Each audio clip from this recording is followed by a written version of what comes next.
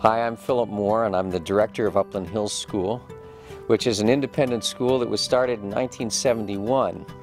But it was largely inspired by the inventor R. Buckminster Fuller. And I had taken part in something called the World Game, which was how to make the world work for 100% of humanity without disadvantaging the natural world. We've always been involved in what I would call the clean tech revolution. So this year, when our 8th graders who go through school from the time they're 4.5 or 5.5 years old, they think of a project, their senior project, something that they can give back to the school and to the community that they're passionate about. And so this year, when the 8th graders, one at a time, come to staff meeting and pitch their idea, Michael came to us with an idea to buy and fundraise for a Dyson Airblade.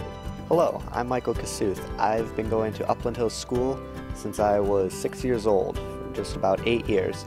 I did some research and discovered the Dyson Airblade, which I thought was a phenomenal machine, and just how it worked using the high-powered pressurized air to just scrape the water from your hands. It was a great invention, I thought. And I thought that this just completely fit in with what we're all about at this school.